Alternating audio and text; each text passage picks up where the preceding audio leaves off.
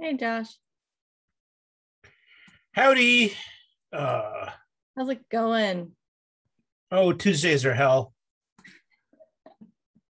I always have solid meetings starting at 7, and I'm desperately hoping one of them will end early enough that I can grab a bite to eat. Ah, So the well, we don't have much on our agenda, so this might be your opportunity. the previous one actually ended 15 minutes early, so I wolfed down a bagel. Oh, okay, good.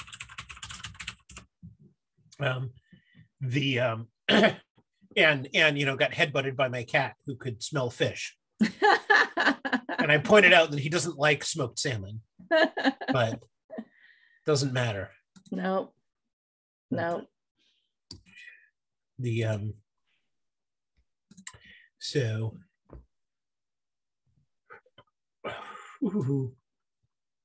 yeah, but mostly for me it's been spring conference hell with everything for Red Hat Summit and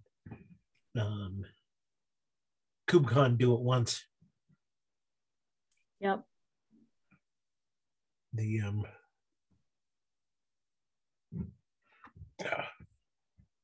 so okay, well, we only got really a couple of things. Yeah. So let's see if anybody joins us. Give a couple of minutes. Okay. The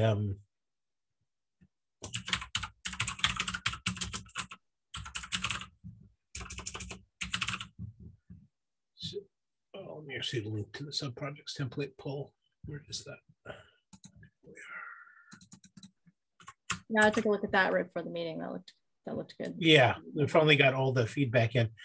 Oh my God, I don't know why. I don't usually, I guess mostly on pull requests, mostly people choose one commenting method or the other. So it's just, I really had to hunt down comments all over the GitHub UI to include all of them. Yeah, I tried. Because some of them showed up in the file comments, and some of them showed up in the conversation. Yeah, I tried to do mine as a review, so they'd show up in the file comments because I think I find it easier to absorb there. Yeah. Hello again, Amy. I've spent the last 2 hours on meetings with Amy. Yes, it happens on occasion. No, part of it, like, I wandered through here to be able to see if there's suggestions that I can have for project charters and things. And it looks like you've already gone through and attempted to find the CNCF charters that don't exist out here. Yep. Yep. Okay. Are you looking at the charter docs that I've got? Given that, shall we get started officially? Yeah. Okay, so welcome to the governance working group meeting for the CNCF. We're under the CNCF COC. This is being recorded and all of that jazz. And we are going to start out by reviewing the draft. Ooh, if I can get my mouse back. We're going to start out by reviewing the draft charter document for recommendations for projects to add a charter component to their governance documentation, which was proposed by Dawn last meeting, and now she has a draft. So you want to take that away, Dawn? Absolutely. So I did get some good feedback from DIMS, which I think I've incorporated most of that. So the direction I decided to go with this was looking around. So none of the graduated projects have a quote charter document. But what they do have is they have those components. And so what I tried to do was steer people towards including certain things in their documentation. So with the idea that having some of this, like a scope and a mission, helps avoid issues and misunderstandings later if people don't actually understand what you do. And there's also lots of complexity, overlapping technologies, that sort of thing. So this helps people fit their project into the overall ecosystem and what functionality it has and it doesn't have. What are they trying to do and not do? So I talked a little bit about how it's it's often not called a charter, but what we really want is people to have like a mission statement, values or principles, similar things found within either their governance documents or the READMEs. So the specific recommendation was to include a mission statement in the README file, and then include like a statement of values or principles within the governance document, wherever they have their governance documentation. And with our point that it should be consistent with the mission and values of the CNCF charter, which they should all read. And then Dim's also made a good point that these really are living documents that should change over time as projects evolve. So what you need when you're at Sandbox is probably just a statement or two. But what you need when you, by the time you graduate is probably something a bit more detailed. And then I gave a few examples, links to examples. So that's pretty much it. Am I missing anything? Well, two questions. Am I missing anything big? And does this seem like the right approach given what the other projects have?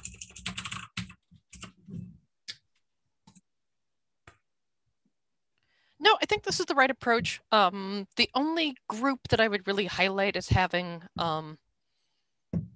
like major charters here are the SIGs, because they need those in order to be able to form. I don't think I would use the same words here. Like I'm struggling with being able to call it a project charter because, like, as we've seen, it's not called a charter at all, and it doesn't follow the same kind of thing, and being able to set the expectation that it will have the same level of robustness as the big charters, like the CNCF charter and the SIG charters, is probably not something that a tiny little baby project is going to be able to, like, meet those goals. Yeah. Do we have, yeah, no, that's a good point. I think maybe I should add something about SIGs and SIG charters. Let me figure out where. I'm not sure where like this comment would be, but like, yeah, Project README seems like the most appropriate place to be able to like kind of like have this as a starting point. As. Oh, rather than in the governance document. So what I said was that the mission should be in the README, because I think that's important for people to see front and center, and that the either some kind of statement about values and principles should be in the governance documentation. Hold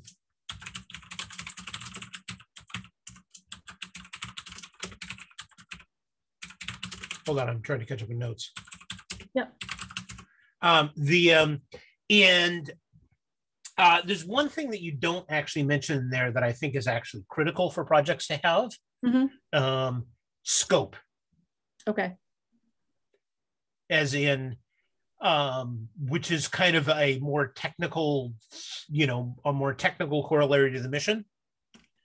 As in, like, this project, covers, the, container X WASM runtime and its dependencies and drivers, but not container building tools. Yeah, I ran across a really good example of the scope document. Well, maybe that was the Kubernetes one. I think I saw another one too. Yeah, this isn't the one I'm thinking of. There was another one that was really good that I will dig up that was a very much a technical scope. It was, this project does these things and not these things. And it was quite well written. I'll dig up an example.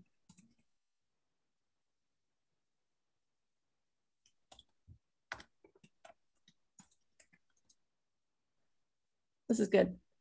It's good feedback. Yeah, so my other question is, should we be recommending that people put the scope in the README or in the governance documentation? I mean, I think as long as you have it, it's fine. Everybody can make their own decisions about where this should live, as far as like a spec project is going to be different from like a a distro project, that kind of thing. Well, yeah, but we're going to be adding stuff to templates. Yes, okay. we're going to make there's a the question of recommendation. which template Okay. do we add it to? This is really a conversation about like it should live somewhere. Where do we want it to make the recommendation live? Okay, I retract my comments. Yeah. Cool. Yeah. Realistically, they can put it anywhere and they can ignore it in the template. There's quite a bit of leeway on these that's fine. things. I tend to think scope is probably more in the governance documentation. Yep. Would you agree with that? I'm fine with that. I can see it being in either place. So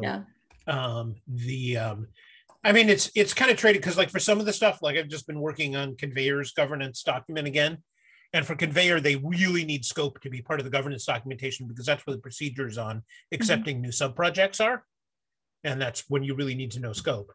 Yeah. But for other projects who don't have that sort of consideration, if they're putting the mission in the README, scope is kind of a corollary to the mission. It's the technical details of the mission. And I can see them also putting it there. So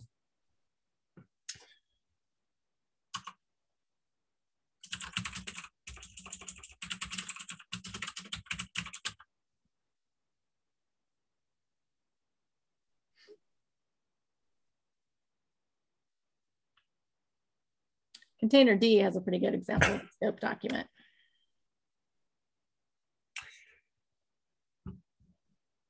Yeah. Is that link there? I think I saw another one too. I'm trying to remember which project it was.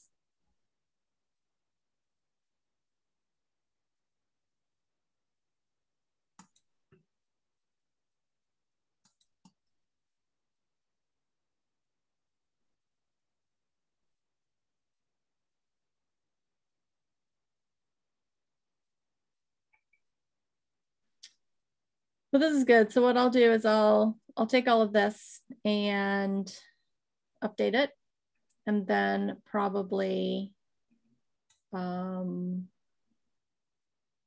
we want to review it one more time in this meeting, or should I just make the changes and PR it? You have a preference?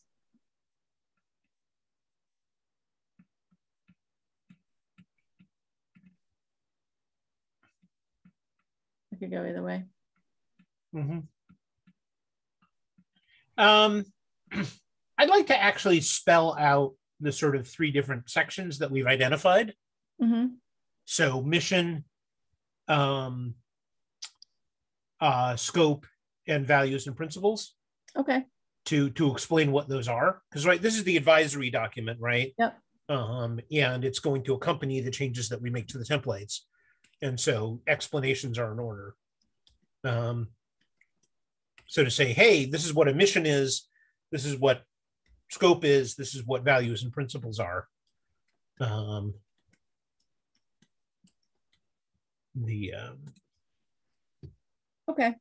I'll do that, and then I'll bring it back to this meeting or get some feedback async on this doc before I PR it, because I think those are big enough changes that I don't want to necessarily do all the iterations on GitHub, because that's harder. A nice timing note: the next SIG update meeting is April 6th, so that can give you both a deadline as well as like a time to be able to put this out in public. Too soon? Too short? Too fast? I turned 50 on April 6th. So no, then okay, fine. Really? No, you don't have to be there directly. Someone else. No. Yep. Yes, I can. Wow, everybody's younger than me. The okay. So it's really a timing note. That's all. Yep. Yeah, but I do not turn 50 on April 6th. So so yeah, I can probably be at the meeting, and that actually would be good. It's just a note of something to highlight. The TOC is likely going to be interested in this, and someone may even have comments in good ways. Yeah. So yeah.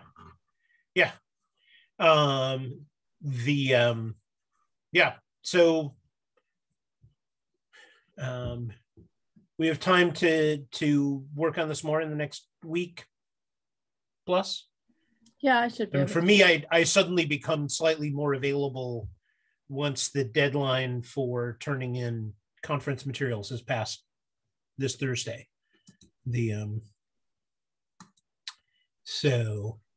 Okay. Yeah, and I'll be out the week of March 29th through my birthday. So I'll be out that week before, because that's Easter holiday, so we get Friday and Monday off anyways. So taking advantage of that to take a full week off, more than a week. Yeah, I guess that would be the one question, is how well attended that meeting is going to be, but we never know. I can't predict.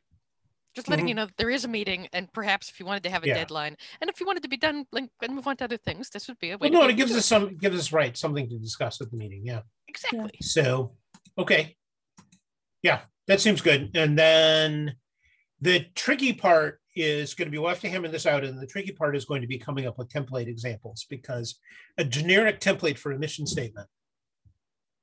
Yeah.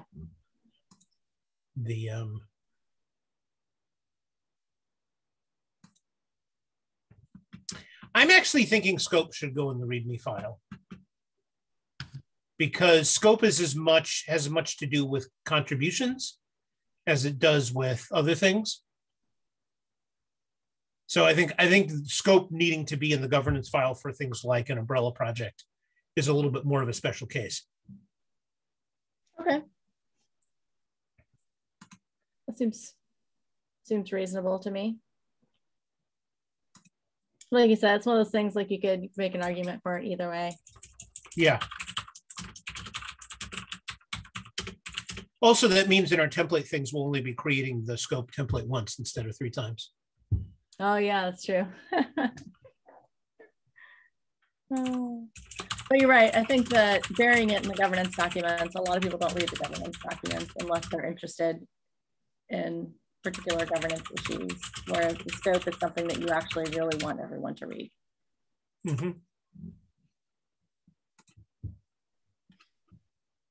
Okay. Yeah, this is good. Thanks. Okay, so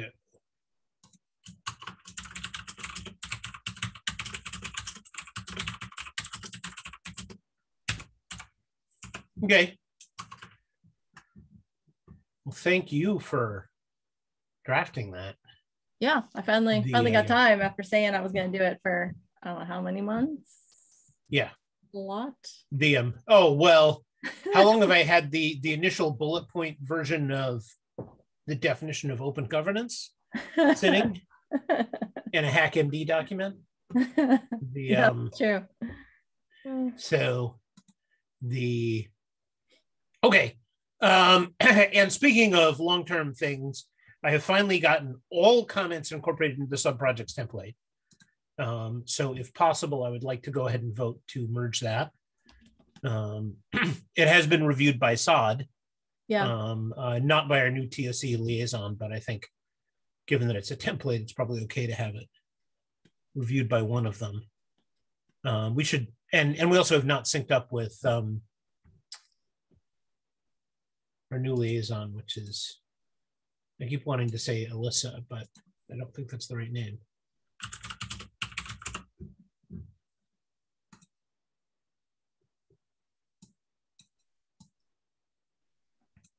Alina or Alana. Elena. First thing I'll have to ask her is how she pronounces her name. Yeah, no, I did this, I want to say last week, with updating with like the new TOC liaison. Yeah. So yeah. Yep.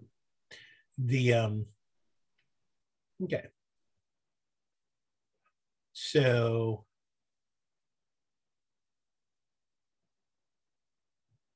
okay. Yep. I don't think there's any further discussion on the subprojects template. No, I think it looks good. That was a lot of feedback cool. to incorporate. I think we finally got it in. Yeah. I mean, honestly, probably the other 2 templates need that level of review, which they didn't necessarily get originally. So if anybody is feeling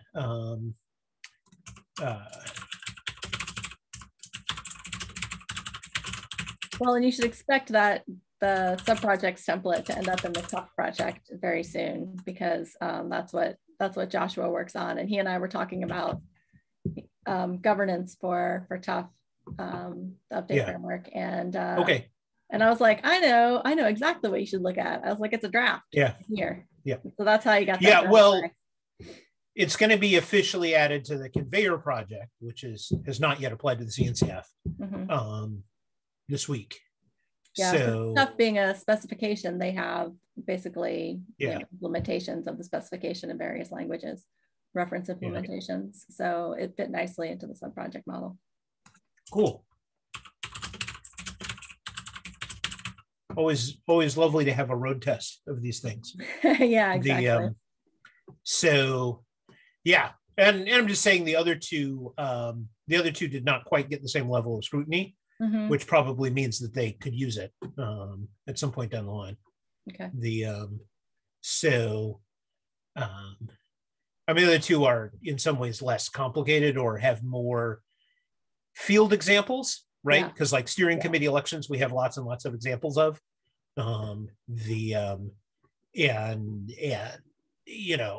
Maintainer council is not that complicated of a model. Plus, honestly, nobody's going to use that template as written based on looking at 10 different maintainer council projects. Okay. Do we have any other open issues?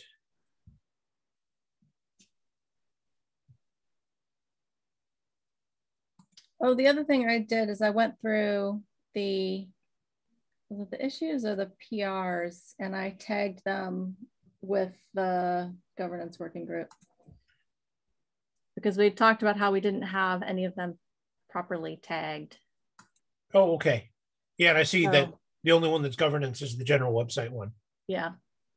Do we have stuff that Carolyn is waiting for us on the website?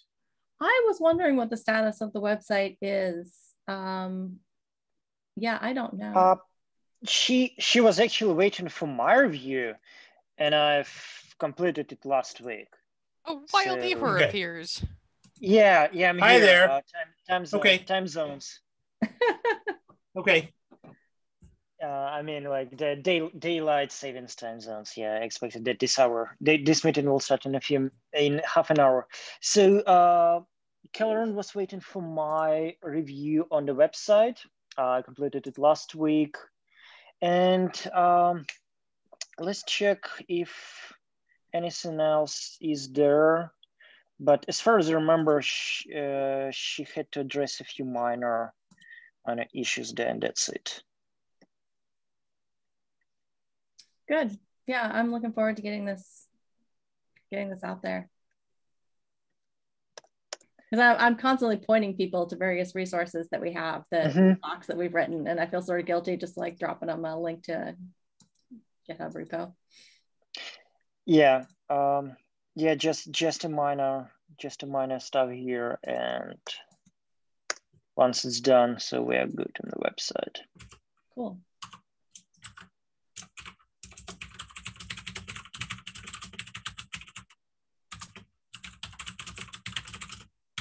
Perfect. Okay. Yeah, and then we can actually get our flow of materials going.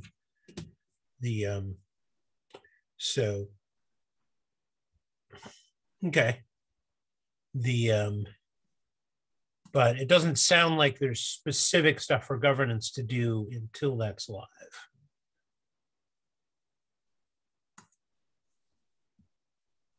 Wait. Although I can double check with Carolyn.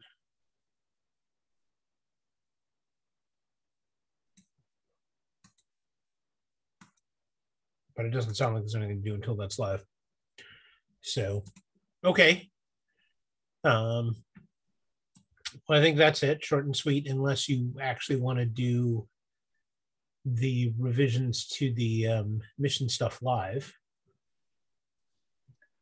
No, I'll do that offline, because I actually, given that we want to put more details about the mission scope and principles values, I kind of want to reorganize it a little and break those down into separate sections to make it easier for people to find. So that's reorganizing a document is not particularly productive in a collaborative environment. So I'll do that offline.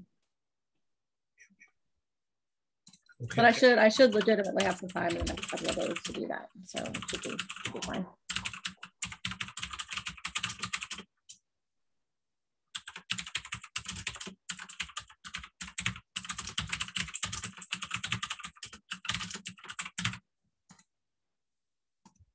Okay. And yeah, once you're done with your part of that, then ping me and I will start adding stuff. Cool. Awesome. Okay. Oh.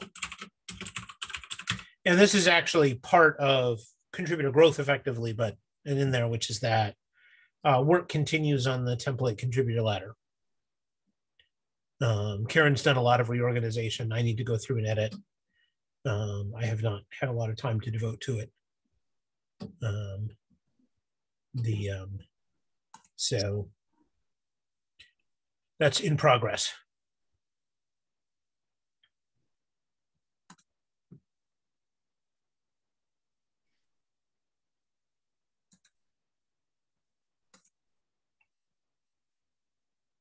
Cool. Okay.